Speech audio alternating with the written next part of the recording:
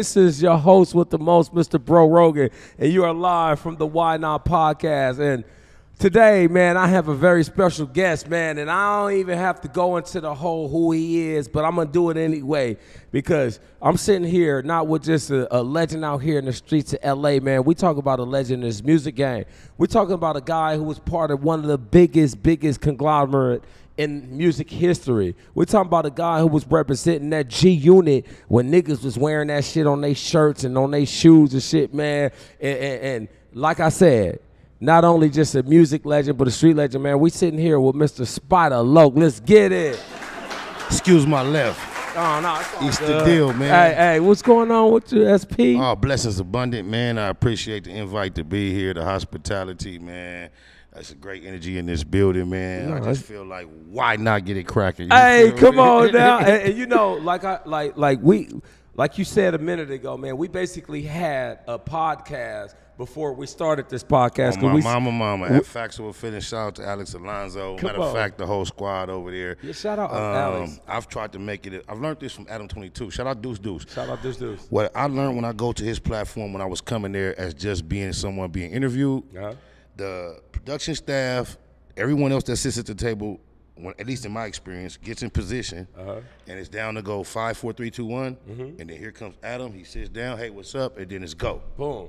And I learned that helps you, in my regard, what I learned, when I anticipate having a guest at Facts Over the Feelings, and we have to meet before the podcast, and we have all this time to talk, we kind of like spoil a lot of that anticipation, some of the most energetic conversation, and we say, oh, we gotta talk about that on the podcast. And we try to recreate it. It's never the same. So I try to incorporate in my podcasting.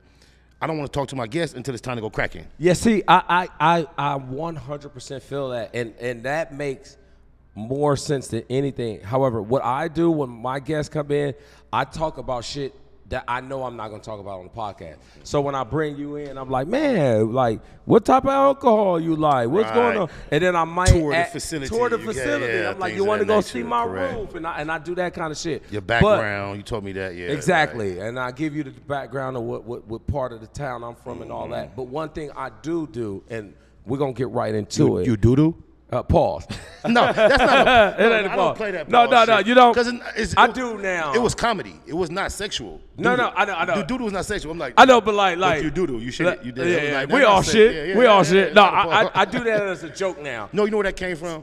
Driving my kids to school, singing to them. Girl, only you knew how much I do. Yeah. My kids used to stop right there. Oh, daddy, so that's where I came from. And the reason why I do that whole pause shit, because, you know, we LA niggas, we don't do that shit. Yeah, but I really want to big up and give props to Mace and Cameron. First, I love the fact that those dudes were able to put their bullshit together and create a podcast. Not only create a podcast, but create a show. And them niggas is so violent with the pause shit. It's comical to me. But they've overdone it. They overdo it to the point to where it's comedy to me. Mace is my boy. But I have a personal relationship, history, and connection with Mace to this day. You know, I can tell you from where. Me. Use a window chopper. You feel me? Yeah. Hey, look. Mad at me. Hey, on my mama. You know, you was all over that soundtrack. From my understanding, Fifth had us in the richest city in the world at that time shooting that video. Was that in Italy? It was over that side of the world, but I forget. You don't even remember. I don't remember. My nigga, but that was jet setter. That's why they went there. That's why everything was overpriced. $5,000 burgers because I forget the name of that place. From my understanding, they was telling me back then, there's only like a population of 2,000 people. God damn. You have to have a certain amount of money in the bank to even be considered as a resident. Is that Monaco? There you go. Bam, Monaco. bam, bam, Hey, bam, plop, bam. plop, plop, where your button at? Hey. Yeah. Come on, Monaco. Yeah, Monaco. Yeah, it was a great experience. Rest in peace, Prodigy. We had a good time out there, man. We had a great time. I'll be on my shit, but no, like I was saying, and that's why I do the pause shit. I do the pause shit as a joke within a joke. Like, I play around with it a little bit, but it's been so oversaturated. It is. Niggas no, got I don't like that on no their mind Diddy too shit. much. I don't. Damn, but that's flyer. You like that no Diddy shit? Yeah. You know why? One reason I don't like it, and because one, we've always known what Diddy was into. We've always known about the freak off party. Or we always heard. We've heard. We've heard. We didn't know. I've never walked in the door and seen that nigga caressing a man. Me either. However, in this city, and I rub shoulders with the best of them. I be in these hill parties. So I've heard things. So like now that it's coming out, it's like, nigga, what you mean? Of course, we've been on this. So like now people are really saying everything is no Diddy, but like to me, it's already been. But you know why it has a ring? No diggity. That's something that was already in our no diggity. So when you hear no Diddy, not only is it a replacement for Pauls, not only is he currently in the motherfucking media for these type of things, and we've been known about his tendencies or been aware of them, it also reminds us of a no diggity, even though we don't remember. So it's a ring to it. You know what a lot of people don't know? That when Dr. Dre first broke wide from Death Row and he came with the No Diggity song, Suge and them was like, we're going to take that beat and flip it. And that's when they did Toss It Up. My homeboy did Toss It Up. That's Meech from 190 East Coast. That's who made that beat? His son played Tupac in the biopic, Demetrius Shipp. Oh, Shipp. Junior. Yeah. His father, Demetrius Shipp Sr., did the Toss It Up beat. That's my homeboy. That's what introduced me to Top Dog way back in the day. And they took that beat, the No Diggity beat, and flipped it. A lot of people don't know. I know you know. Shout out to you, man. But okay, so back to what I was saying. So what I do when I have my guests come on, because I already know, I'm one of them niggas, I can talk for 2 days straight. And I know, but like when I have my guests come in, I talk about stuff that we're not going to talk about on the podcast. But one thing I do, if I do have someone here, I did that on purpose. So why not? Why not? I like to give people a heads up. Because right now, I'm you know, not to pop my shit, but like niggas is hitting us up. And we also are in, this is content. So whatever's popping on the internet, I try to get my hands involved. Pause. Wisely so. So why not? I had a guest the other day, and I told you about this guest before you came on. I said, look, Spider, I had to let you know I had a young man on here the other day, and you were part of the conversation. You were part of the topic. Why not? So before I blindsided you, I had to let you know. And this is a show I haven't even put out yet. So before it even comes out, I'm letting you know. So that guy I'm talking about is Wack 100. And we said we're going to have a conversation about Wack. So I'm going to allow you your space right now to get whatever off your chest. Because when he came in. I have nothing to get off my chest. Okay. If you have anything you would like to inquire upon related to him, you can do so. Okay, one thing I did. One thing I didn't understand when he was here, and I had to ask him because, as you know, Wack has a lot of fades lined up, right? So that's what I asked him about. That was the first thing I said. Wack, for a nigga with so many fades, you know, are you going to take any of these? You said he was right here recently? Yeah, he was sitting right. I'm giving you. You can tell him we can line it up right here. Ooh, shit! No. Right here, me and him, head up right here, and your thing, right? Hey, come on, hey, Wack, hey. If you haven't left yet, you already know the address here. I'm not gonna give it out because I do have stalkers. But tell me he can bring 5 homies. I'm gonna bring 5 homies. Oh shit! Go ahead up. And right there's here. room in here too. It ain't nothing but concrete in this building. Right come on now. But no. Bare knuckles. But go ahead. But no. But I just plenty grip on this flow too. Oh, it is. It is. Slide. But go ahead. But no, and I had to because I just needed to know, like, because sometimes. You know, I grew up in a time when WWF was really popping. You know what I'm saying? I fucked with WWF. And when I found out as a teenager that it was all what they call kayfabe. So I had to make, I don't know if you know. Like holding on 100 in the parking lot with them 2 white boys. I just didn't know if it was real, the beefs that he has so many beefs. Because I'm like, you're beefing with guys that's in the same building as you. And that's when I brought up your name. I said, you talk about Spider and you talk about this person, and then he got to saying, like, I don't know this person and blah, blah, blah. But then, like, he started talking about, like, you reaching out to him and wanting to be signed. Never. Okay. Let me clarify. Clarify all that. Shout out Jay Coffee. Jay Coffee is a blogger. Got it. On YouTube. It's a white boy. I've never met in my life. Okay. When Wack became associated with Cash Money West. Okay. There's a blogger by the name of Jay Coffee. Jay Coffee. That did a piece saying, wow, Wack has been telling us for years, while I have been on a hiatus for about 7 years. Okay. Wack was building his media presence, running around doing interviews. And this white boy, I don't even know where he's from, he did a piece saying, wow, Wack is the new CEO of Cash Money West.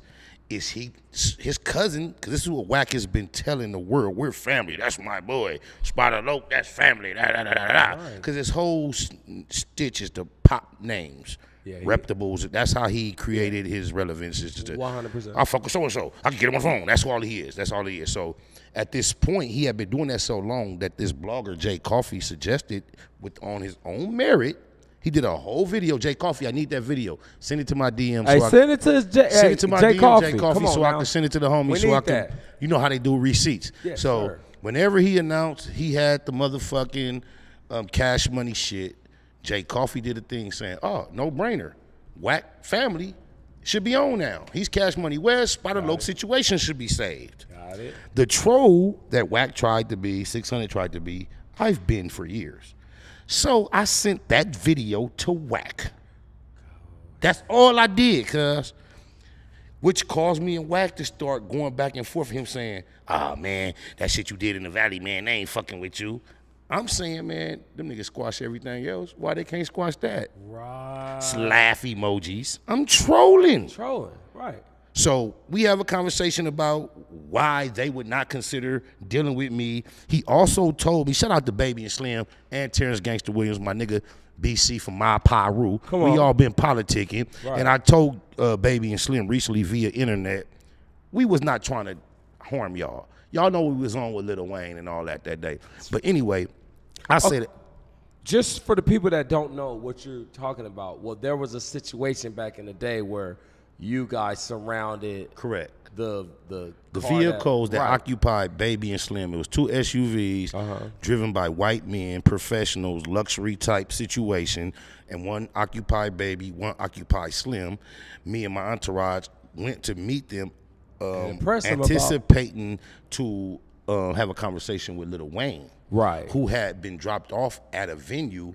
And we encountered the two SUVs leaving, not realizing they just had delivered Lil Wayne to this venue in this dead end. We thinking we got whoever we thought we was looking for in these SUVs.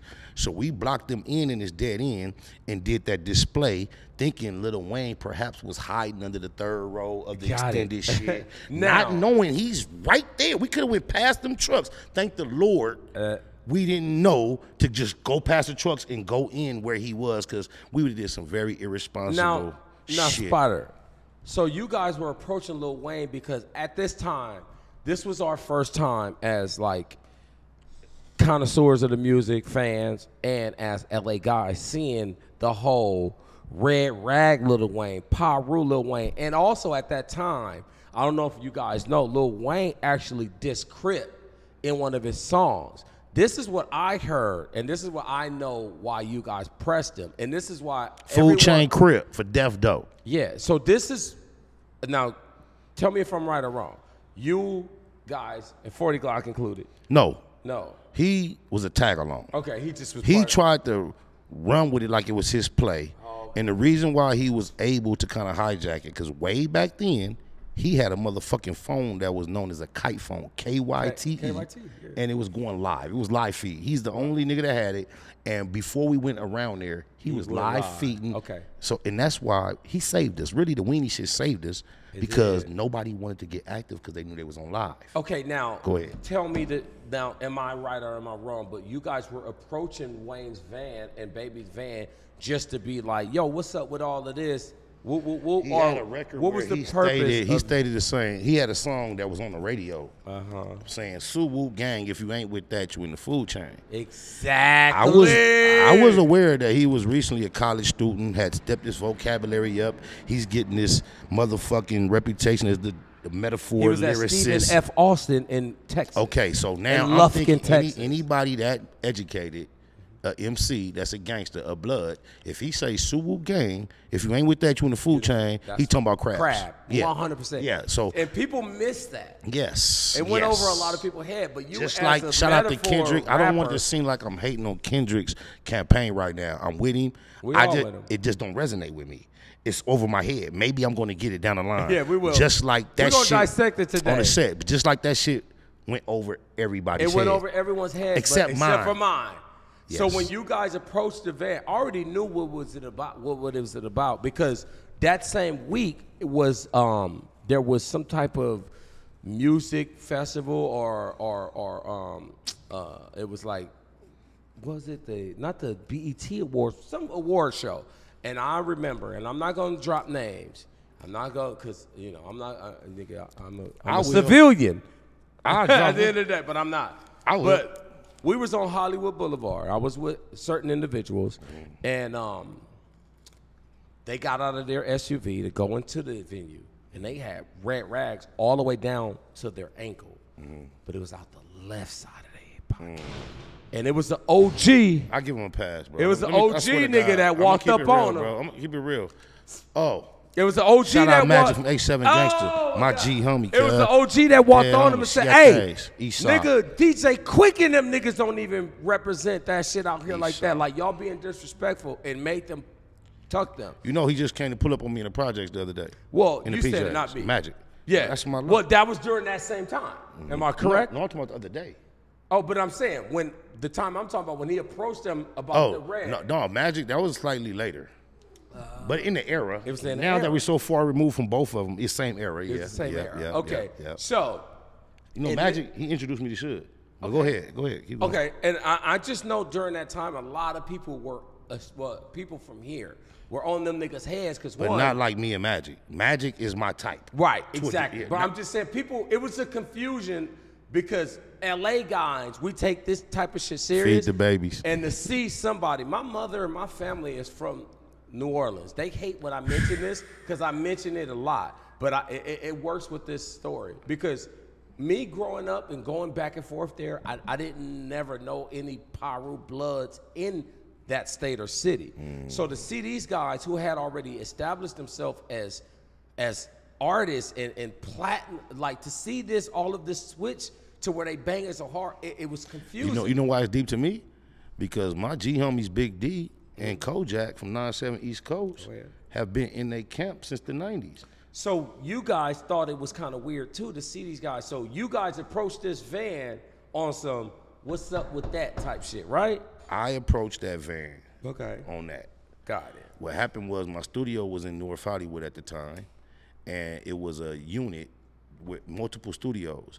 The owner also had a film production studio on the same property, but it was separated by a gate. So even though it was the same property, you would have to leave my parking lot, go around the corner to go to the other side. So on foot, you can walk through the unit and through a chain link fence, see what's going on over there. And what happened one day was, shout out to E-Note, the guy that sang on the hook of Beautiful World. He and I were in the studio by ourselves. I had a record that Felly Fell had given me with T-Pain. Shout out Felly Fell and T-Pain. T-Pain was on the hook called Drop Top Queen. And I had submitted it for my record. And G-Unit accepted it, but I had not met T-Pain. So I wanted to get a conversation with T-Pain, let him know Felly Fell gave me this record. It's being considered for my album. Would you support it? We're going to work it in the budget and all that. So that's just had been in the back of my mind for a while. So one day, me and E-Note, he's from Oakland. He sings on Beautiful World. We're in the Blue Room, which was my studio. The producer of Beautiful World, which is a white boy, E-Rock, he was in a production group called The Riffs. He had the Red Room in the same unit. That's how I ended up in the Blue Room. He's still a friend of mine to this day. But at the time, I walked from the Blue Room to the Red Room. At the Red Room, you can visually see what's going on at the video side of the establishment. From the Blue Room, you can't. I'm in the hallway. So when I go get a blank CD from the Red Room, I look, damn, it's a crew over there today. It's not always a crew. You can tell it's something going on. Something big. Yeah, something big. So I see a crew member fucking with some cones out there. I'm like, shooting a video today? He's like, this white guy's like, yeah. I'm like, who? He was like, T-Pain. Is he big? I'm like, hell yeah. Yeah. So, my next record, yeah. So now when I get the blank CD, instead of getting it for what I was getting it for, I take it to my studio, burn the song with T-Pain on it, and now me and Eno, we finna go around here. It's my chance to approach T-Pain. I got the record, da-da-da-da. So we do this, we go around there. Now, mind you, remember I told you I had to leave my location, go around on Magnolia, go on Cahuenga, and then it's the same address, but it's just a different side. It's just a different side. And this is a dead end. Today they had a guy. I do this every day. There's nobody there, but at the mouth of this dead end, there's a nigga with a black security T-shirt on and a folding chair, sitting there with a flashlight, checking traffic. Got it. So when I pull up, he like, "What up? You here with?" He said, "You here with T-Pain?" I'm like, "Nah." He like, "You here with Wayne?" That's my first indication Wayne has something to do with this. I'm like, "No." I said, "No, I got a studio down here." He was a black nigga. He like, he immediately like, "Oh, my bad." Right. He Come let on me through. go. Yeah, let me go through. Yeah. So yes. So now when me and Eno exit our vehicle and walk in, I promise you, T-Pain is in a corner over there, lights, camera, action with some bitches around him, filming the video from "You Can Find Me Out in Aspen, Aspen." Hey, and then shout out to the that. Wisconsin Festival because of that. Okay. So that's the moment. You can date this day. Oh, 100%. By knowing that's what was going on. So that's what the video they were shooting. So as I walk in, immediately, T-Pain head of security that's sitting there, sees me from across the room, gets up, and makes a beeline directly toward me. His name is Anton. When I met 50 Cent, he was 50 Cent's head of security. He's not black, but he knows me real well. Shout out to Big Dame, Anton. Shout out to Dame. Yeah, Big Dame and Anton. Yeah. Man, hit a button, man. What you got that for? Yeah. There we go. All right. Big Dame is now, he's been responsible for holding Chris Brown down for the better part of the last decade. That's my nigga. But he used to work for Anton as well. But just so happened, when I walked in to go try to network with T-Pain, Antoine was the guy. He was the guy on duty. So he immediately walked up to me, greeted me. Like, "What's up, Spider?" I tell him what I'm up to. As soon as the production said, "Cut," Anton made a beeline to T-Pain. He walking over there, mumbling to T-Pain. T-Pain comes straight to me. And then I get to present what I'm about. Got it. T-Pain was with it. Okay. But guess what? What? Somebody else was there, just somebody I know. I ain't gonna say his name. No, I don't. I know who you talking about. I'm looking for Lil Wayne now. He's not here. So I find out he's coming later. God. So I tell somebody that's in the production, "Nigga, I'm around the corner. As soon as he get here, we own him. Let me know." We own him. It took Wayne hours to arrive. In the meantime, Superstar shit. shout out to my nigga Shice from Six Deuce, rest in peace, death before dishonor. My nigga was fresh out the pen. He a gremlin. He the first nigga I called. Like, "Cuz," I said, "Lil Wayne on his way up here, bro. Some jury and all that, cuz, bring a crew." Ooh, So this was a book 'em. what? This was a book 'em. So just imagine, from that time, it took Wayne 3, 4, 5 hours to get there. Okay. I'm in North Hollywood. Rest in peace, Big Payback. He was my artist. I'm in his hood. Wait, McDonald's. What's Whistle, yeah. Whistle? Yeah. Oh, rest in peace. Yeah, that was my Payback. artist, yeah. Really? At the time of his death, yeah. So Damn. I'm in his hood. So as we getting called, I really wanted to make a demo and do some shit. I called my homie Lil Shice, bring whoever. I called a few more Crips from LA. That's traveling time. I tell Payback what I want to do. Payback has been trying to show me, "Spider, I'm a real one. I'm a real one out here." Yes, I'm in your backyard. We need a crew. Don't get this Valley shit confused. Yes, we out here. Payback had a gang of young niggas from R.I.P. Wissit Payback. and OVG out there. They had instructions. Terrorize. Oh, All spoils are for the taking. Kicking over cameras. Damn. Jury and everything. Hey. That was the rules. That's what we was going with. That's what and I'm telling you, I had Payback charged. And whoopty wop bam boom boom. So that's the intentions we You went put the around. battery in their back. So in those few hours of us anticipating Lil Wayne's arrival, just imagine how many phone calls. Crips is pulling up left, right.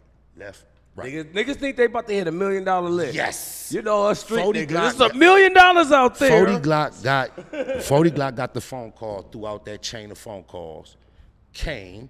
He was cool enough to be in the group, but then he tried to hijack it by going live, announcing to people what we're about to do. That nigga right there. To keep it clean with you, I had my own camera in the cut. Got it. In order to capture what I want to capture and be able to make sure nobody's incriminated too. But he wanted to go live. So At the time when we finally, so I'm waiting. By the time I get the call, Lil Wayne is here. It's so many niggas. Yeah, he see all these blue rags and these No, goddamn Cortezes. We coming deep around the corner, and that's when we encountered The fan. the security guard. This time, I don't think he was there. We caught the 2 SUVs leaving, not knowing they had just dropped him off. God. They probably finna go shopping, do whatever they do, let him shoot the video, come back and get him. But when we seen the SUVs, my point man was telling me, hurry up, they leaving. He didn't, see, God is good. Because had he realized what was going on, he would have let the SUVs leave and then called me and tell me come. And we would have went in there and had our way. Oh, shit. But instead, when he seen the SUVs leaving, he thinking Wayne is leaving. He like, hurry up. So we go and we get right on the SUVs. And we walking around looking for Lil Wayne. Right. It was Baby and Slim in the SUVs. And that's basically what happened. I'm telling, I keep it real, Slim, baby. I didn't want to harm y'all, but I was begging payback. Cuz, had one of your little homies at least bust a window. He pointing at 40 Glock. Like, he live. They don't want to do nothing. Got it. Yeah. Okay. 40 Glock really should got beat up after that. Now. We got back to the blue room, we should have beat the shit out of Cuz. Now this is, okay, I'm glad you, go ahead. I'm glad you clarified that because this is where Wax beef with you stems from. Well, this is what he tells me. Really? Not beef, but this is why he tells me he can't associate with you because now he is Cash Money. And Cash Money remember you as the goon at the window trying to fuck shit up. Look, shout out to Terrence Gangster Williams. Shout out to Big D. Shout out to Kojak, my G homies from 97. So that's Birdman doesn't have a personal problem with me behind that. Well, that was what Wack told me while he tried to tell y'all he get on the phone and troll me and talk to me. Nobody does in the world. Wack told me, man, you know what Birdman told me, bro. He said he can't get over that shit because his kids was in the car. I didn't see no kids. So unless he had his kids laying under the motherfucking bench, that's not true. But Birdman, if indeed that was the case, bro, you know I offer you all the apologies available under God's blue sky, homie. You know goddamn well that was not my intention. Well, not only that, what he needs to understand is you're here in the city where playing with this gang banging. Exactly. So you know these niggas. You look out your window and you see 100 Crips. You know these 100 Crips ain't rushing your SUV because your kid's there. You know these 100 Crips is rushing your SUV because y'all niggas is being crazy right now. This is the first time all these Crips are seeing these red rags on your head and you big 5-star and all that. So that's the reason why. So he knew it wasn't like, oh no, man, we gonna kick this up no matter who's there. Nah, it was on some street shit. People need to realize when it comes to the street shit in LA, it's serious. Serioso. It's so serious. Yeah. So that makes sense. Okay, back to Wack. No, we can get off. So that. No, you ain't gotta get off, man. No, not get off Wack. We're gonna get off the Wayne shit. So that's not where the whole, because he's like telling this. That's none of it. Look, mind you, that's none of his business. Right, because it has absolutely nothing to do with him at all. Okay, and this is what we were told, and this is what we all believe, that this is your whole situation. Not only that situation, the second situation was the fact that now he's managing Game. Nope. And at the time, there was no one on Game's head harder than you. Pause. Now, and I'm going to keep saying that because it's funny. Please don't. Okay. Neighborhood crib, we don't got to do that. We not following that trend. We don't be saying, I don't know why gay shit come to their mind so often. Well, yeah. It's all the kind of phrases we use that can be, fuck that, nigga. I'm a grown-ass man. Nigga. Okay, let's be grown today. Yeah. Can we cheers to be grown today? Salute. Yeah. I'm going to stop that shit. Peep the cup, man. I learned so much game. Why not? Hey, why not? Yeah, we're going to stop that shit because, like, the homies will be like, why you saying Crip that? Street, Oh, yeah. I do that shit. Yep. That's stupid. Crip Street. Yeah. All right.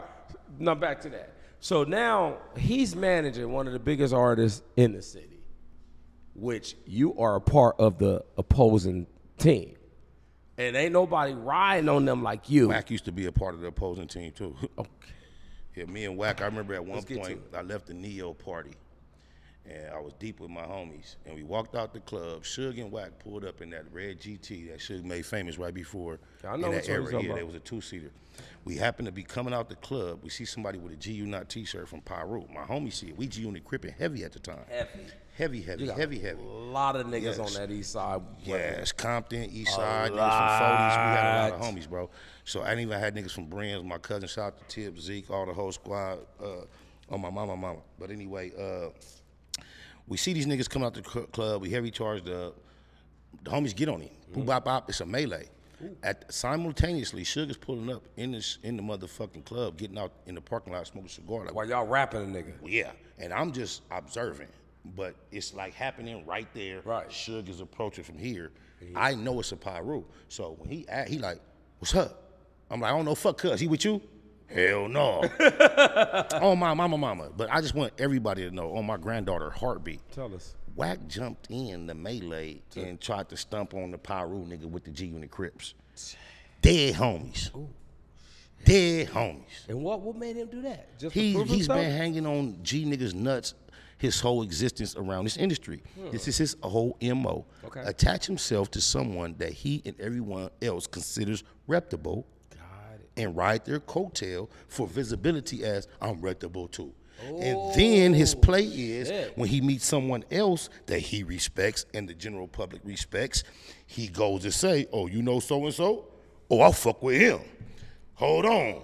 Hey, yeah, my nigga, yeah. Now you see, oh, he respects you. That's all Wack is. That's it. Nothing more, nothing less. And anybody that we all generally respect that shows him any favor, you know how cartoons when you be looking at somebody and then they turn into a bag of money? Or Yes, sir. that's it. He basically lunch meat. Just like 600. Lunch meat. Ooh. Yes. Okay, we could get into 600 too while we're talking. 600 pounds, rest in peace, Ransom, neighborhood 6-0. Oh shit, Ransom. That's where he get his name from. Now the 600 guy. I think that was the biggest swindle in 6-0 history. 600 pounds, one homie to the other. So that's how he got his name 600, because he got swindled for 600 pounds from a nigga that stayed right up under him for the rest of his life and never had to hide and talk to you and be right up under you, bump into you and tell you another I got your story. Well, you know exactly what you just said is probably going to be a clip that they going to replay. Man, look, clip it. Clip. Got it. Okay. Now, back to that 600 guy. Officer Lovejoy. Okay. Now, my thing, and I'm only asking because I honestly... Sheriff Baca Boy. I honestly don't know. The ticket meter made. Go ahead, keep building. I honestly don't know. So when I'm asking these questions, we're not just trying to get content. We are, but it's really because you know who you're talking know. to. You're talking to Mr. Faxo of Feeling, the Faxo most Feeling. easy, so you know you're going to get what Also, you're looking for. keep it a Google, I'm going right? to keep it on my mama. Right, Dead come homies, on. let's go. Okay. Now, I saw a video of you because I'm a fan. I follow you. I watch your page. I'm subscribed to your channel. Gracias. I watched a video of you in the parking lot, a parking lot that I'm in a lot, with gloves on, pulling up next to the Dorset Village, asking for a certain somebody to pull up. Now, the 600 guy, how did you guys like? What did this come like? Because this neighborhood on neighborhood thing that I'm starting to see online, I'm wondering. There is absolutely zero neighborhood on neighborhood thing online. It's not. Outside of Lil Rose, for whatever reason, having an issue with his homies, Big U, whatever he doing, that's neighborhood on neighborhood. God. 600 does not qualify as a neighborhood. He's not a hooster, cuz. He don't, okay. That's the only thing that is the misconception. Oh. There are a lot of honorary mascot poop butt homies from a lot of people hood who play a part because they... For protection. And as long as you stay in your place, you can ride that out. But the moment you step out of line, this shit'll turn on you. Quick, fast, in a flash. Because I was just wondering, like, you being over there and you asking him to pull up, most street niggas would know that that's a call out. This what took place. Pulling up. See, I would not even do that. I'm a grandfather. I have grand and grown children. Shout out to your and I do grandkids, man. everything naturally upon yes. I gotta do that because Yes. I had to do that because some of us don't even live to see the day to be grandfathers. Thank you. For Thank you to you. be that, that's a blessing. No, I am humbly appreciative of the fact that I'm not only someone that could claim to have grown children, I have grandchildren. I love alliteration, so grand and grown I noticed, and the ends in it. Okay. You got the grand and grown. All you have to change is the A to the O. So I like to play grand and grown. I have grand and grown children. That means growth, greatness. Exactly. You That's feel why me? I don't dye my beard, and that's why Gratitude. I accept. Grown, grand, greatness, gratitude, growth. Go You see all the ahead, GRs? all the GRs. I like to play with that. But so what my thing is this, bro. What was we talking about before? Because I was landing. 600. Okay, but what and what? Oh yeah. So what happened? Yeah. I'm Mr. Jeter. Gratitude is the attitude. Facts over feelings. Word of the day. Yes. Yeah, that's I you. used to be. This is what I used to do. I'm not into that. I don't do that. Right. 600. Fuck ho no 100. You popped up day one, being qualified to get served. Got it. I gave you a pass. Got For whatever my reasons, I didn't. I gave you a pass. Give 'em a pass. I allowed you to enjoy dialogue and what you appeared to assume was camaraderie with me behind the scenes.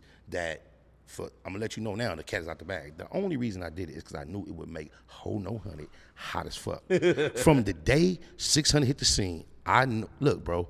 I went from private school, graduating at 17, to being 18 on the level 3 yard, pushing EC crib. There's no way to try to like fake my history, my story. No. This city knows me. You got a name from over there. The day I seen 600 hit the scene, I knew he was a Winnie the Pooh goofball goober. But he's not the only one of those. No, it's a lie. Yeah, it's not my job to just start picking them off. Whoop, whoop, you from 60s? Okay, I know what you are. Right. But let you know, the allegiance he pledged to whack, I've been lining him up to do what just happened the whole time. Playing dumb. You know what they say, keep your enemy. Yeah. Keep your he thought we was friends. He thought we was buddies after he aligned with the nigga that lied on me and caused me to start this campaign. Right. So long story short, out of nowhere, we shared this motherfucking mutual agreement not to go at each other. And he just out of nowhere, I don't know if Wack put 3 fingers up his asshole like Nika did Wack, but for some reason, 600 Lovejoy, officer, bitch boy, big long titty. Did you see the nigga in the boxing ring take a knee? No, I have the not. The nigga took a knee in the boxing ring. Go watch it, y'all. Yeah, he took a knee. What can we find? The nigga titty was hanging on his thigh. Damn. His titty hung on his thigh. So wait, he's in there boxing someone? And he got hit in the ribs. He took an L. He quit. But he's on one knee. Fuck all that. That's honorable. You got in there. Oh, we all lose. But what I'm saying is, in the process, I the can't wait nigga titty, just imagine you down on one knee. Okay. Shit kind of relaxes. Ooh, his titty was hanging on his thigh. This might have to be the thumbnail to this video. Yeah. I haven't seen it, but we're going to check that out. His titty hangs to his thigh. Sorry, 600. But long story short, this bitch-ass, goofy-ass nigga that like to play with the police that I've been giving a pass, I never gave my actual assessment or opinion or thoughts on his character, which was from day one, goofball, corny, buster, nobody. I never chose to serve him. Out of nowhere, chose to do this. On a video titled "Warning Shot to Spider Loc." I can't wait. Click clack. Right then and there, that was enough. He could have stopped the video. He did that? Click clack. That's how he started his video. Why? Click clack. Why not? Click clack. You hear me? Click clack. That's how he started his video. This is my, according to everybody, my buddy, neighborhood homie. Woo. He started it. Click clack. Your roller coaster. Yeah, neighborhood roller coaster. So, click clack. Spider Loc, you up. It's a warning shot. You lied on Wack. You ever lie on him again, basically, I'm going in, and you know what it is with me. When I go in and I don't stop. And it's going to affect everybody around you. So it's your last warning. So I responded with a video. I don't remember what I said, but it was titled, "Fuck your warning shot." And he was telling me, don't call Ho No 100 CS2 back. So I said, fuck your warning shot and CS2 back. And I just made some commentary on it. He chose to then not only go to Ramona's in my hood in the 6-pack. On San Pedro? Yeah, in the 6A hood. On 69? He went there with one of my homies. What? And tried to troll me. Like, you see where I'm at? I'm with a real one. Da-da-da-da. Then he went to Washington Park, or he went to Washington Park first. In the 8-9s? Yes, in my hood. in my backyard, in my home, in my bed. Mary Street? Yes, where I live. What? So he thought it was cool to go online and troll me from these two environments. So now you get my motivation from stepping down from the mature position that I uphold and maintain online, Right. to get out and do my version of what he called himself doing. So not only did I go to his hood like he called himself going to mine, then I went to my hood where he claimed he just left in Washington Park, and my G homie said, I'm getting a DP. So I was going to do all that to respond to those points that he made. Got it. See, now it's starting to make Then he sense. went to the PJs and went to interview my nigga Lil Draws, who didn't really know what was going up, and tried to make it look like he was good over there. Now, So I had to go to the PJs. you had to. This is my shit out here when it comes to this personalities online, cripping. This is my shit. Now let me ask you something, because I want to stay on the whole 600 shit, but now that you brought up the PJ thing, because there was another video where I saw you in the PJ. Shout out to Tiny Double Up, my low 197 Crip. Yeah. Got it. Now I had to bring that up because there was a video of you. You didn't bring it up. Huh? You didn't bring it up. No, I had to because. Why not? But you didn't bring it up. No, I am now because you said. But why the not? project. But you didn't bring it up. No. I'm going to right now. But thank you for bringing it up. Why not? No, I'm gonna go back to the 600 shit, but like I just wanted to clarify that whole situation with you and Double Up because as you know, Double Up is a supporter of the Why Not podcast. Why not? That's your boy. So That's am our I. boy.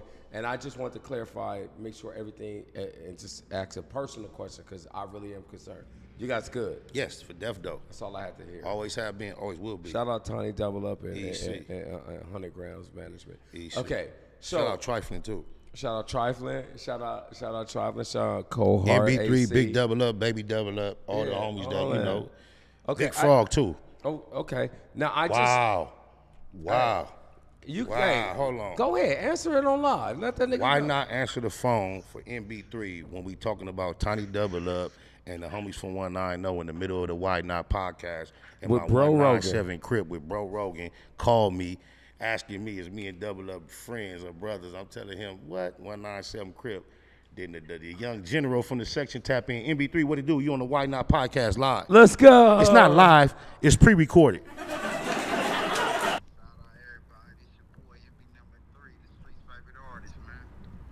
Yep. What's up, MB3, man? You know, just you know, shout out to you, shout out to your whole section. We here with Spider LOC, the general, man. We just, you know, trying to, you know, get situations, make sure our bros out here really, you know, kumbaya, because we need, you know, we need to all stick together type shit. Oh yeah, most definitely, man. You got two solid homies, man. Got out there, got they little misunderstanding out the way and jump back together like it should be. That's how we do it. And that's how we always, that's how we got to keep it, man, because, you know, a lot of times this internet shit can be get weird and people don't know and understand what really goes on out here. But as long as we really know, man, fuck what these internet niggas saying, man, because we real troopers out here. Oh, my mama. Yeah, most definitely, man. It's a lot of false images, and, you know, all that shit going around. But, you know, got to the bottom of it, man, and keep stepping, man. So, yeah, shout out to Why Not Podcast, too, man. I've been seeing y'all grinding. I'm going to come up there and check y'all out one day. Yep. Well, as long as you, hey, look, let me let you know right here live on the show, man. Our doors are always open for you, so you ain't even gotta, you know, worry about or worry if you can come, man. It's always open. So all you gotta do is just tap in with us, and that door is open for you at any time, bro. Yes, sir. Most definitely, man. Appreciate it. And My I'm God. gonna tap in right when I leave here, little bro. East side. All right. Okay. Yeah, shout out to all my young homies. Shout out to all the young that locs got out the here. wave. P1, Go ahead. MB3, my nigga Law 5, Go ahead, Zoe Summer. All the young homies that got the wave, you already know what time it is. We finna do this. East side. man. We've been reaching out to Zoe for a minute. We gotta get that, bro, because You know, Zoe is Zoe being- busy. He's being very he's being Zoe very busy. particular what he attaches himself to, which he should. As he should. Yeah, he has a very elite position. I just want the homie to keep walking into it, keeping it easty. But we'll get him here. Well, Yeah. the only you know what really. You know, I don't know what your budget like, but you know, he be wanting to know what the budget like. Ooh, shit, we can talk about that. Zoe man. got dope. Look at my shit, man. No, Hey, look, hey, you look was around. you kept it player with your boy, but Zoe, like you know, I don't know. I know. Hey, the look little around. homie- When it comes to the real ones, ain't no budget. they can see the background on this shot, right? Yeah, you see the whole city. City is yours. Hey, this is a penthouse. Yeah, Zoe. It's a go, Zoe. Hey, this East is side. hey. East side. But no. Now, what I want to go back to the 600 shit and the whole pulling up and like pulling up at Ramona's and pulling up here. You know what that kind of remind me of? GBO Gatson. It remind me of 6ix9ine. GBO Gatson 6ix9ine, same thing. In It that, reminds me of that because it's like when those guys were doing that shit, we as real street LA niggas, we don't do that. There was a nigga that was doing that actually got murked. I remember he was pulling up in Compton. He ended up getting going killed. to Everybody Park. Yeah. He went to the Hoovers. Yep, He went, and it was like, since when LA niggas start doing that? So then 6ix9ine got popular, and I'm like, we don't do that shit. He going to the black BD. But you know the only people who's done that in their own hood, 600 and Snoopy Rat Ass. They the only niggas that go in their own hood and do real quick shit to show I can be in my hood. Yeah, I know. Other niggas do the troll enemy hoods. 600 not only does he do it in other hoods, he does it in his own hood. You never. How many times have you seen 600 with some 60s? They bang 6 times 10. 60 times 10 is what? 600. He should at least be able to get 10 60s in a motherfucking camera with him, bro. Damn. The deepest gang in LA, arguably, of course, outside of the Hoovers and the East Coasters, is the 60s. We all know that. So how you can't? We all know they're known for inner strife and inner. How you can't get 10, 2. How you can't get 2? Eddie Boy is a Muslim. Man. So you got Eddie Boy and who, bro, that is willing to get on camera with you, bro? I don't know, cause I drive past Hungry Harold's almost every day. You know, I'm not saying I don't see 600, but I haven't seen him. The thing is, if you do see him, you don't see him with the Crips. Okay. Seeing a nigga anywhere at any given time means nothing if you can't. I actually ran into him at the USC game. Was he with me?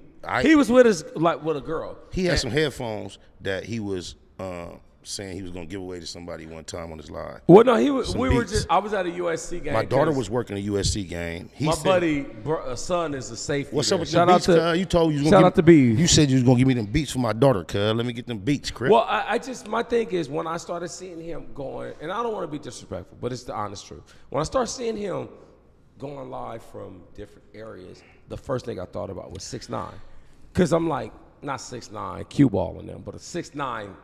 The rapper. And was he actually going live or was he uploading videos after he left? I don't even know. Oh, okay. I don't even. To be I'm honest, just curious. I don't even think I've ever gone live because I'm not real big on the internet. Even though I got people to do it for me. So like whatever he was doing, I don't know if it was live. I just know what I thought when I seen it, and I was like, we don't do that.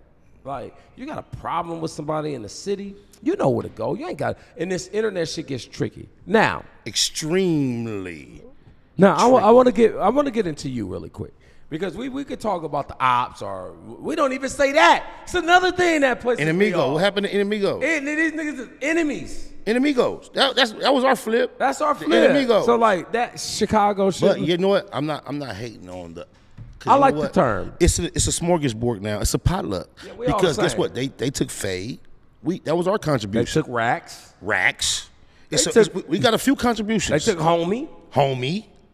See, you feeling me? Yeah. Cuz, blood. So Pyro. we can't be mad that the internet has caused us to be more acclimated to our cousins afar and realize they got flavor too. Exactly. Plus another thing, it leaves because at the end of the day, we all I'm won, about bro. Peace. We all won, bro. Right. You know, a lot of our ancestors out here came from same. Louisiana, came from Mississippi. So there's really no California culture. There's no state line. No, there's no California culture that is original outside of migrants from other states. You're right. From Turtle from Santana, come on now, to Tookie, to even Snoop Dogg, all have origins outside of.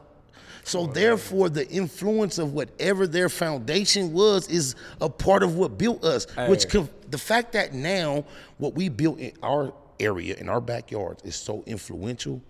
It's just a boomerang, really. Right. It was them niggas anyway. Hey, and like Game said about Exhibit, He from Albuquerque. Shout out to Exhibit. Shout out Exhibit. For everything he did and accomplished. Fuck with Exhibit. Me too. But me and him, I would love to tell my Exhibit story. I would like to tell it next to him one day. You see what we doing, Exhibit? We got to do this until. No. Come to the Why Not podcast. I'll be back for that. I can reach out to him because we've had a lot of experience that culminated with him making. I have a handicapped brother who's 37. Okay. But almost 20 years ago, don't be sorry. It's almost like Munchie. That's insider, but make sure we clarify that. So yeah, don't be sorry. But anyway, I can't be my sorry. little brother, at one point, you know how you see people who have challenged lives get the opportunity to have what they call it, Make-A-Wish Day? Every day.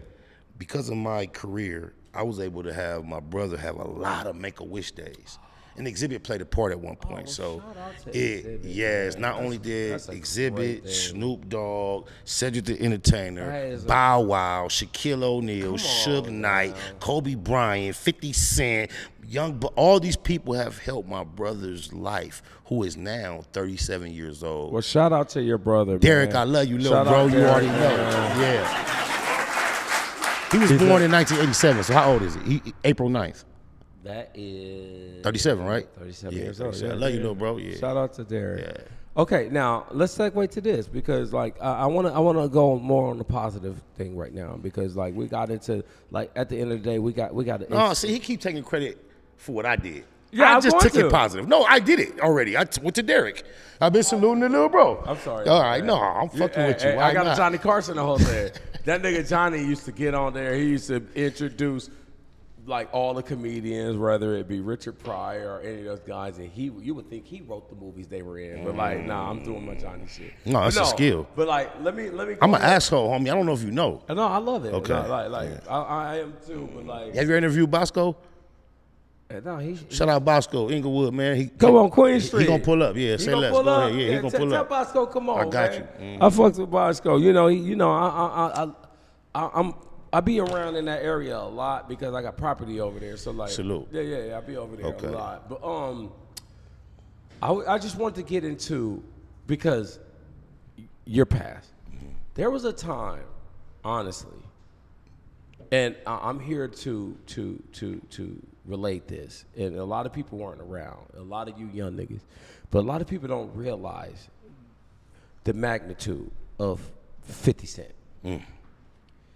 Honestly, and like, and we're talking about, we're of age to where we can remember Snoopy when Snoop Dogg came out. Yes, there was no with the flat top. I remember the flat top. There was no one that huge. Before the hair, Before the flat top. Snoop came out, there was no one ever that big. But there was one other guy with that same kind of like magnitude. Back then, I'm talking about in musical history. Okay. Okay. West Coast.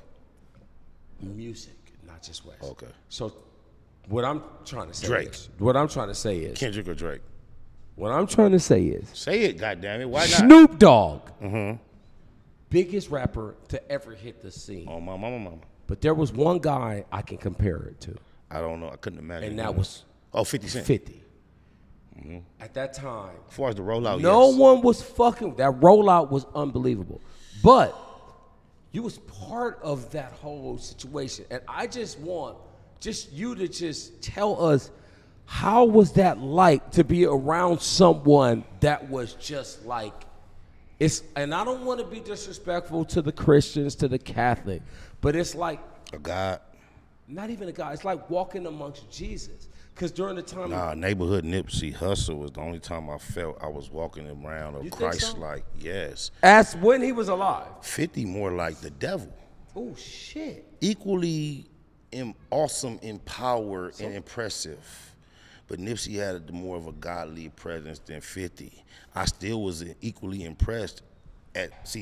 When I met Nipsey, it wasn't like that. That's what I'm saying. I was just going to get into that. At the end of his life, he had arrived. When I was reintroduced to the Nip that died, it was a new Nip. See, this is why, okay. I felt like I was in the presence of something so great that when the world reacted the way it did, it was like, oh, and that's why I felt like that. This is why I didn't want to compare Nip, because I knew Nip too. Like I knew him. No, Ermias. You know, yeah, I knew him. Ermias.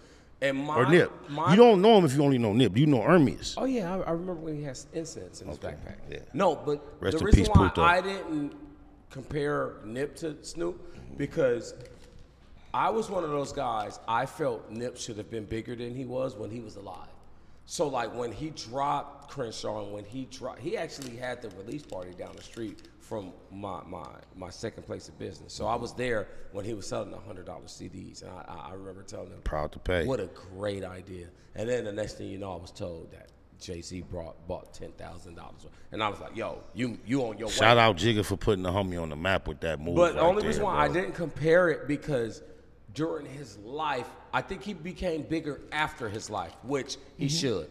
But I'm talking about 50 still alive, and during that rollout, there was not one person as big. Like, I still make your point. You've been saying that for about 5 minutes, bro. Okay, nothing bigger than 50 now. What about it? Well, you cut me off and you. I apologize. Nip. So I had to shut that whole Nip because I can't. You can't shut the Nip. Don't say it like that. Just go. Just keep building.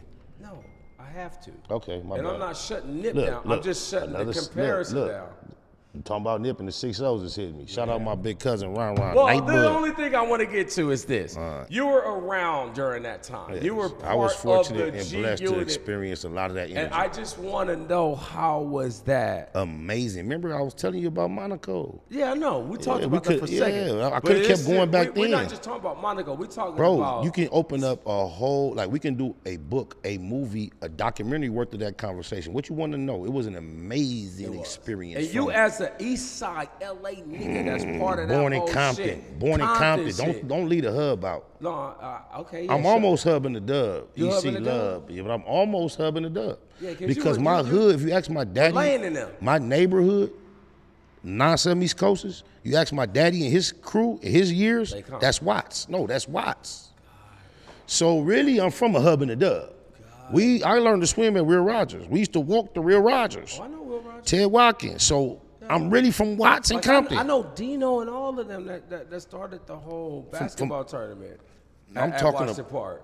No, not Washington Park. No, I know Will Rogers, of course, but I'm just saying because that's another side of the East Side that claims See, Watts. now you mentioned Washington Park in basketball. I got to shout out G Magic from Avalon, Cartoon from Five Trade, G Magic from 88, my nigga, my G homie, my big bro Lil Suge from 88, and I got to shout out the Game, man, from Cedar Block, man, Black Wall Street Game, man. It's big things popping. Wait, when you say game, are you talking about? Yeah, my adversary in rap, my arch enemy for the last better of 2 decades. Well, thank you for going right into. No, my hit next a question. button, man. You Go got that ahead. shit for nothing, bro.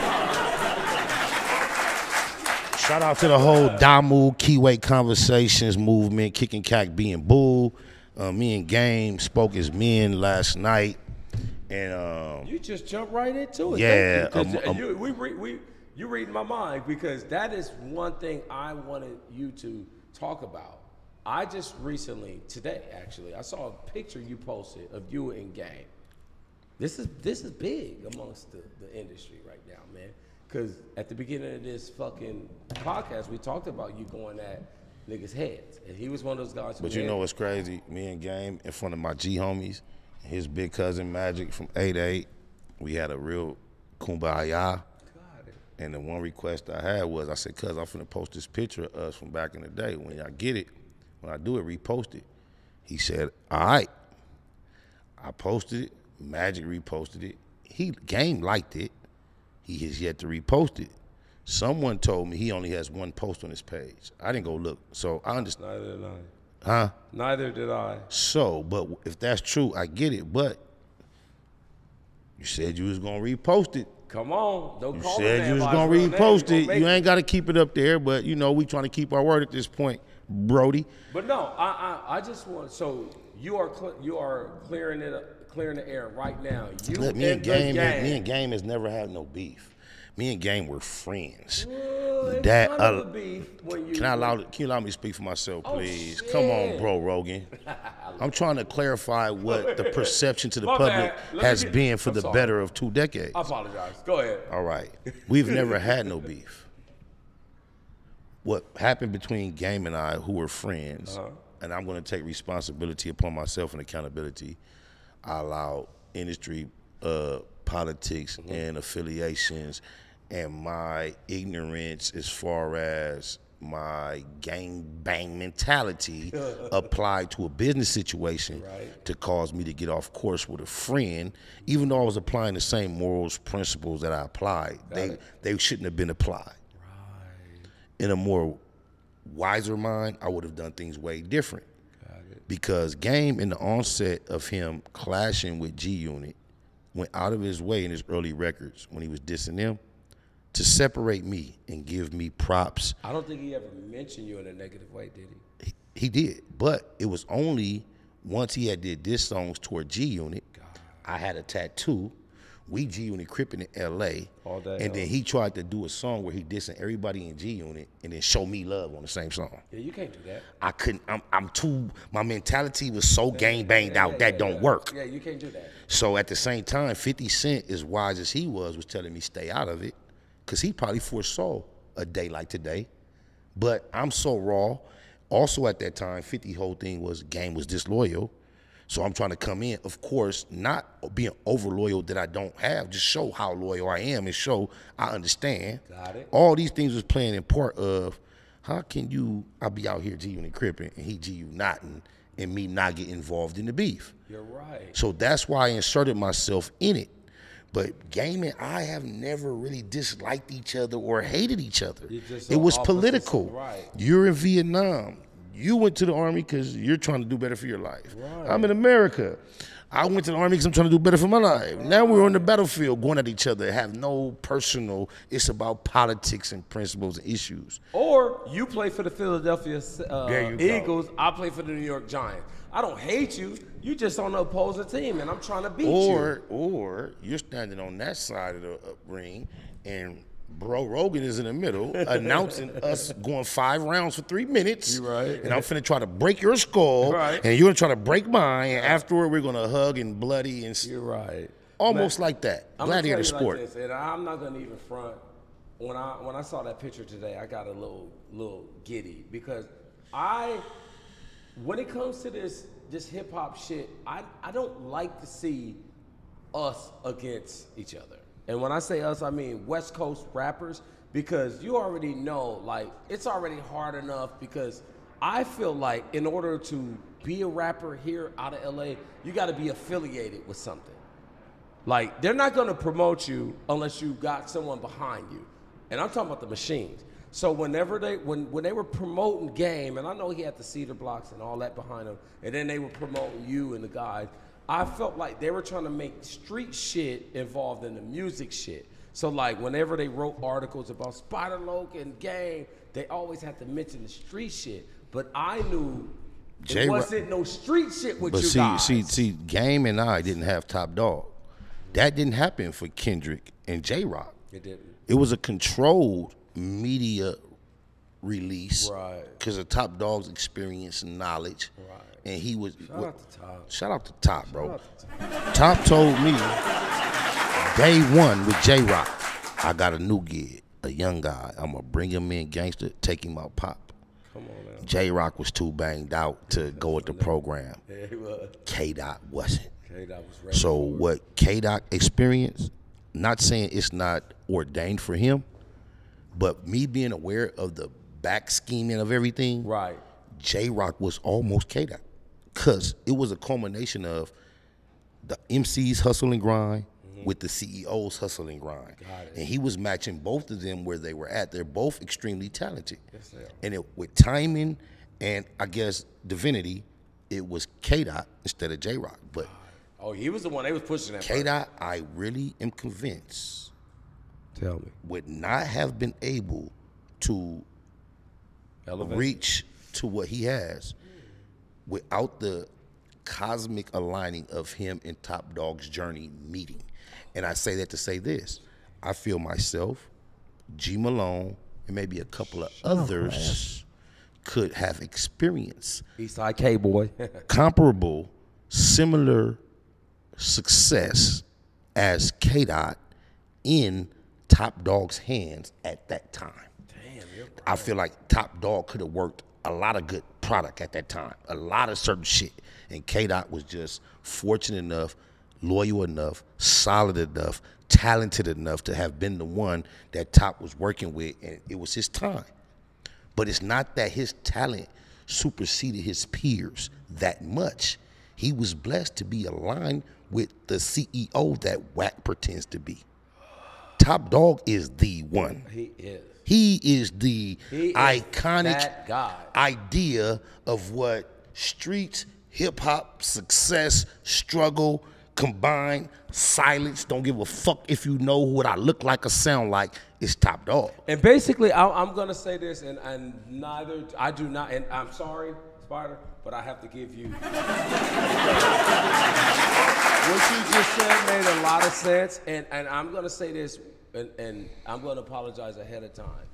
Basically, because I love Suge. Me too. I just love what he represented. I love what But Top Dog is a better Suge than Suge. Top Dog is a better Suge than Suge. He should have been. It's what he could have never have been, because Suge didn't really get affiliated until he was. Top Dog has a shout out to Mike Conception. Plus his shout out to Mike. We all in the same. It's gang. a whole lot. Just think about it. All in the same gang spawned Kendrick Lamar. Yes. That's how long that chain and of. You guys don't. For you guys that don't know what we're talking about, Mike Conception was. That'll be on the next one. A heavy hitter here in the streets of L.A. His name is mixed up with the beginning of the Crips. Yes, his name is mixed up not only with the beginning of the Crips. His name is mixed up with gangster music and Russell Simmons. So I'm glad you put that out there. Yeah. And hey, without a Suge, maybe we don't have a Top Dog, because Top Dog learned what not to do. So nah. Top Dog would never, ever have to look at Suge to know what not to do. You're right. Top Dog is the epitome of from the streets to the struggle to success. And Top Dog, as long as I've known him for like 30 years, has never, ever been broke. My experience with Top Dog, even while I was considering myself a Suge artist, I would be able to call Top Dog and say, "Cut," or Top. Matter of fact, Top is a new word for me. You talking about when he had the 5.0? Top. I don't even remember what he was driving, to be honest with you. No, the earliest I can remember right now was a red Escalade. He had a red Escalade. Yeah. Stevenson Village, dead end, cross street from Michael Conception still stayed across street from him at the time I met him. Damn. Now he on Mulholland and all that. Yeah, but Top Dog done had me in game on Mulholland before it was completed, while Michael Conception was in his bed with no shirt off, sitting up with his pajamas on, and Top stood there before Game did, right before he put his G-Unit album out, and I was buzzing and Game was buzzing. Michael Conception told Top, "I need to talk to them." And me, Game, and Top Dog was in Michael Conception's bedroom. He sat in the bed and gave us a speech of how we should move in our careers from this point forward. See, that's some fucking Los Angeles, like, really, that is some of the best Los Angeles history. Top didn't say a word. Like, Top is such a G. He stood in the corner. He leaned on the wall and let his uncle talk to us. He didn't say shit. We stayed there like 2-3 hours. We got to tour the facility. This nigga Michael Conception had a house where he had a full-lift basketball court in his house. Damn. And you walk up the stairs. It's, you know, I go to YMCA. Yeah. The indoor track around the shits. We was watching this getting built. Wait a minute. Then he had the whole SSL board studio in the backyard with the pool. And then he did us like this, bro. He in his wheelchair doing like this.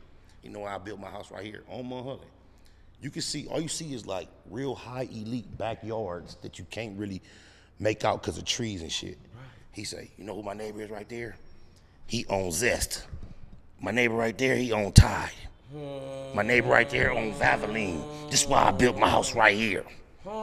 He got pictures of Russell Simmons and the likes of people like that from like family events 2 months ago. When his name you don't never hear his name, but he was still that heavy saturated in the game. But these are the type of relationships that Top Dog has been festering from day one. Right. That all ended up playing the part as to when Kendrick was ready to be that nigga, he had a Top Dog in his back pocket, bro. God damn. Yeah, he lucky he didn't end up on G-Unit. Oh, my mama. We might not know Kendrick. Hey. If K-Dot had ended up on G-Unit, we might have never met Kendrick. Oh, my. Hey. Hit the button. Come on, hey.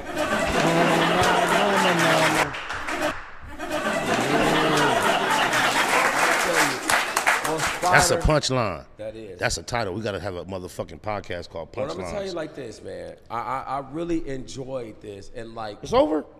Oh, it's almost over. Only because I know why. you gave me some jewels. No, I know why it's over.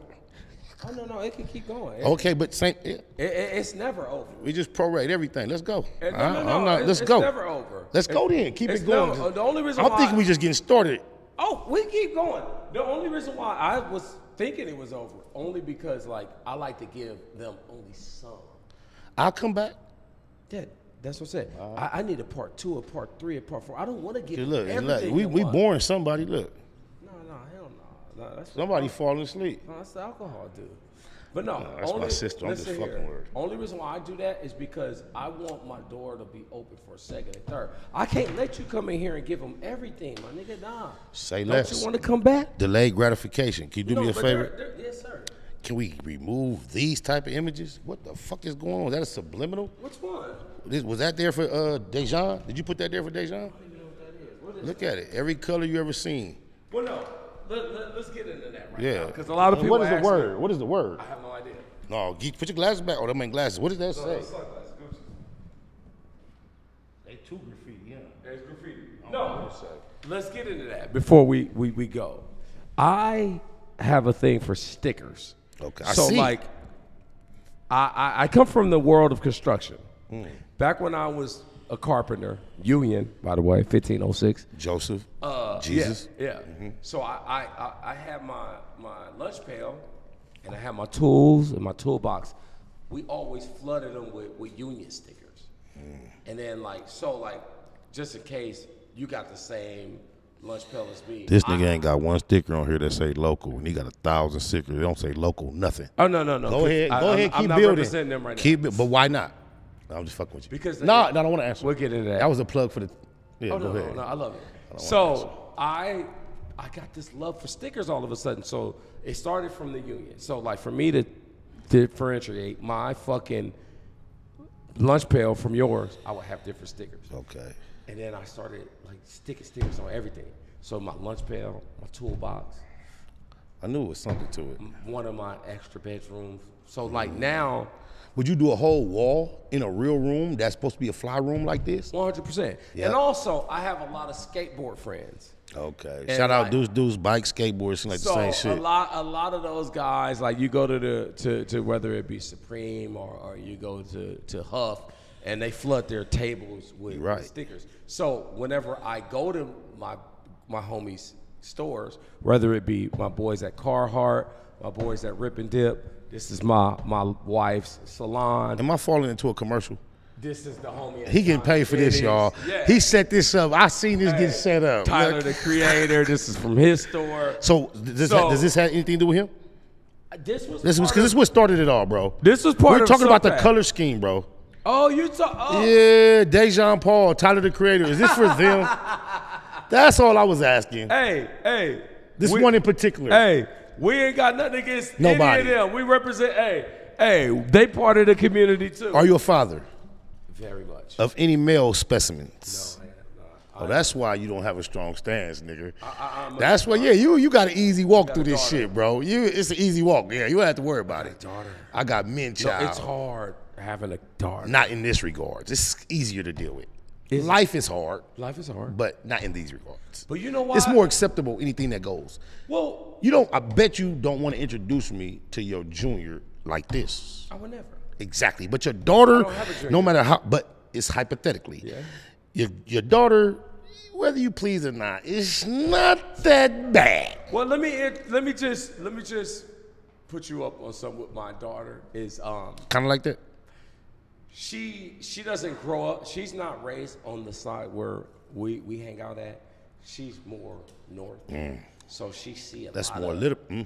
I get it. Yeah. Tell me this. Oh, and her mother. West Side LA nigga never banged. Love stickers. Did you ever tag? Hello? Stickers? I tag, yeah, of course. Look, I'm just saying I have one right here. Where is it better be a hello sticker on here because you don't have no logo, nothing. Show the camera. That's right. That's what I remember. Junior high school was the thing. Big Sharpies and hello stickers. Oh man, I got mean streaks. If you know what that is. Streaks and strikes. What you mean? Yeah. I got it. Tagger streak, gangbanger strike. I get it. No, but hey, SPI, man. I'm telling you, Blessings. this has been pleasant. Likewise, man. Like, honestly, like, and like I tell my guests all the time, man, and I'm going to tell you right now, don't let this first time be the last time. Let this be one of 100. So that's another reason why I don't do the whole, let me hear your whole life, because I want this to be a 2, a 3, and a 4. I see a lot of platforms have reoccurring. So I'm making myself available to you now before if you want to have us that type of relationship based on our conversation we had before this and things that we both project for our bring me back. I'm here for you. Listen, I got a whole another list of questions. Maybe we can create us a weekly segment. Hey. I'm here for you. You hear feel this, me? Guys? I'm about building, man. Well, I'm about building too. Like Nipsey said, this is an era of a renaissance online with independence, empowerment for our people. Hey. And for anyone I see actively, aggressively sustaining an effort that is amongst our community, I am eager to collab in some way. Hey, well, Spider? People with integrity. Yes. Say no. Yes. Say less. Because, the Why Not Studio. Why not? It's really, really about why that. not? And why not? I'm just saying, though. Hey, like I said, I'm Bro Rogan, and why not is the slogan. You hear him, Joe? Come on, hey. My guy, Spider Load. This has been real. This is the Why Not Podcast, and we out. How you do your work?